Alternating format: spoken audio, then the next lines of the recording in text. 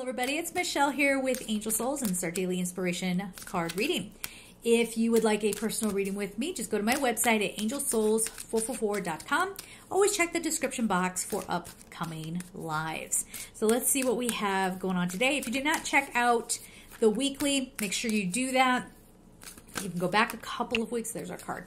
Go back a couple of weeks and watch that. This one that I just put up is pretty intense, but it's important. It's very important.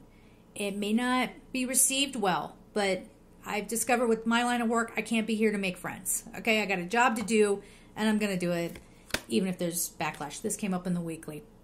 Angel therapy, it's Archangel Raphael, so we're in a time of deep healing. Give your cares and worries to us angels and allow us to take your burdens. But again, the bigger point of this is that we need to start taking accountability for our actions, for who we support, and breaking out of some sort of like societal, I talk about this all the time, societal conditioning, brainwashing. Overlook it. Don't sweat the small stuff. Stay positive. These are all toxic positivity statements, okay? These are people who are self-righteous and try to act like they're above it all. And usually they're the ones perpetuating the harm on other people while simultaneously trying to look like they're the hero. It's all breaking open. It's getting exposed.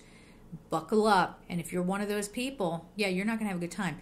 I was given a statistic that like almost half the people in the United States don't have empathy, or they have broken empathy. Again, check me on that. I'm going to go see if I can't find that study again. But I remember just hearing that and just being like, oh my gosh, well, that makes sense. Every time I put out something that starts talking about, hey, we need to recognize, the non-empathetic actions, and we need to heal from that and understand how those frequencies affect us. And people start really severely lashing out.